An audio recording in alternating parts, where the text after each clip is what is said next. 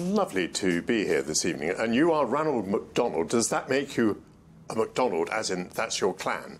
The longest version of my name is Ranald MacDonald, younger of Clan Ranald.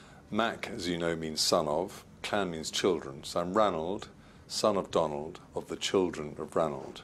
And we began a small dynasty in the 12th century, having picked up the pieces from the Viking invasions of the late 8th century, and formed a sea kingdom under Somerled, King of the Isles.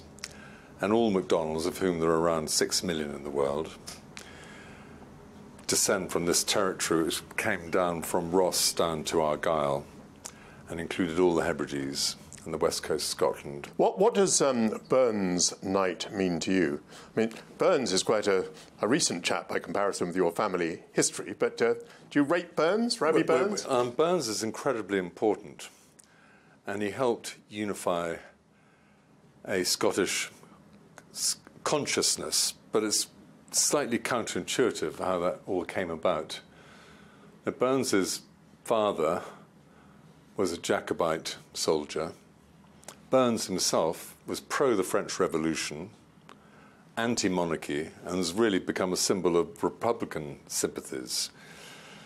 But he had a sort of a lean towards the Jacobites.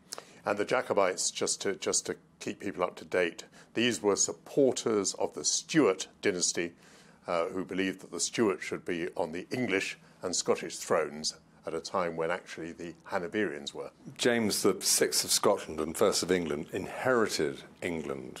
So the Scots really inherited England, but the Stuarts wouldn't renounce their Roman Catholicism. So the throne went to George I. What do you describe the language in which Robbie Burns writes? Do you call that Scots? Well, Scots was a lowland dialect with its own manner of speech and vocabulary, which was unique to lowland Scotland and spread throughout, whereas we're from, and Robbie had a sort of affiliation to the Highlands, but we're from the Highlands where we spoke Gaelic.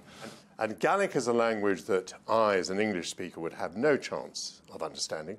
None at all. Scots, I would follow probably 60% of Scots. Gaelic is unrecognisable in any form at all. It's a completely separate language. How do you normally celebrate Burns Night? Very rarely do we have two people celebrating Burns Night.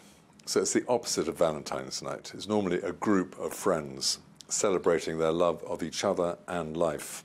And it's normally a 4-course dinner with haggis as second course and maybe some venison or beef, and then maybe a lovely pudding like a cranachan, then followed by a selection of Scottish cheeses. There's a sort of an etiquette of speeches that runs throughout the dinner with piping at interludes. Well, in our pared back Burns Night, where you and I are alone, shall we cut to the chase? Shall we cut to the haggis?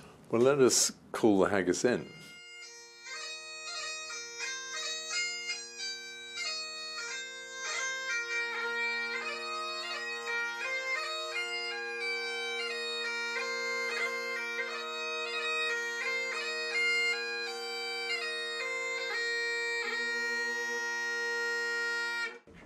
Before you're on the stodgy face, great chieftain on a pun race, up in the bow you take your place, page stripe martyrdom, and will, and you will your grace, as lands by erm. The groaning trencher there you fill, your herd is like a dusty hill, your pen would help him in the mill, in time of need, and through your pores the Jews distill, like Hamburg beat, his knife, say rustic labour dicht, and cut you up your ready slicked, pledging your gushing enters brecht, like Orry ditch, and then oh, and then you drink your toast now, Michael, pick up your whiskey, and it's Slangevar, Slangevar! Slangevar! Now, the haggis has been piped and addressed. Are we getting near the stage where we can eat it? I think we're within seconds. The big question you should ask yourself is whether or not you wish to combine this Aberfeldy 12-year-old, which is a lovely, lovely malt, with your haggis, either by tasting with the haggis or by pouring it on. A lot of people, 66.7% of our haggis diners, pour that whiskey on the haggis.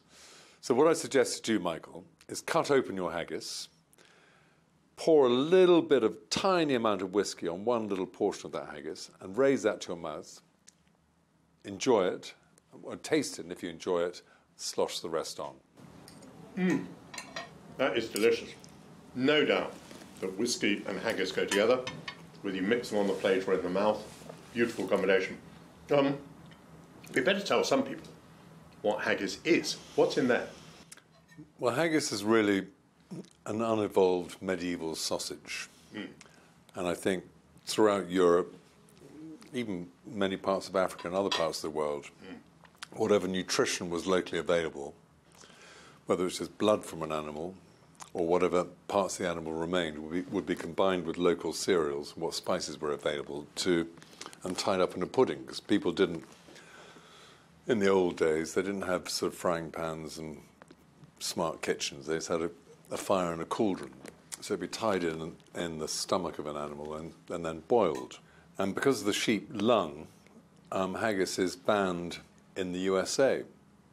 And we've been campaigning for many a year to have the Americans lift that ban, which I think had the 28% of the Americans who have Scottish descent, I don't know how many generations to go back for that, but there's a big chunk of America has Scottish descent. And we're denying them their birthright on a silly little quibble. No, that's an important battle to fight. Where are my bash neeps? So your bash neeps are is the orange on the right. And that means that they're parsnips, does it? Really, they're Swedish turnips, and the English call them Swedes, and the Scots call them neeps, and they were really introduced as a fodder crop in the 18th century. The potato was also introduced in the 18th century, and most of the spices in this haggis are really 19th century, because pepper, nutmeg, and all these other spices weren't widely available in poorer households going back in time. Scottish people have Burns Night, they have St Andrew's Night, and they have New Year and Hogmanay. Which of these festivals is the most important? I think the most important for Scottish consciousness, definitely not the Greek saint. I think it's Burns Night. I mean, he's managed to get his tentacles into everything that was Scotland. And it's all sort of there, from whiskey to haggis to the Highlands to the dialect of being a smart thinker. He was like the punk rock and Elvis and the Beatles in one. He was revolutionary. He had a sweet, sweet voice that comes through his poetry, but he's also he's a great intellect, a great thinker, a forward thinker, sort of a humanitarian. So he was a pop star, and he just pulls together everything with Scotland. And I think he's a great symbol of everything that's Scottish. And there are more statues to Burns than to anyone other than Queen Victoria and various deity in the world. I wonder if I might propose a toast to the Clan MacDonald and, of course, the immortal name of Robbie Burns. The MacDonalds and Robbie Burns, Saint Javin. And don't forget the MacDonald on your tie.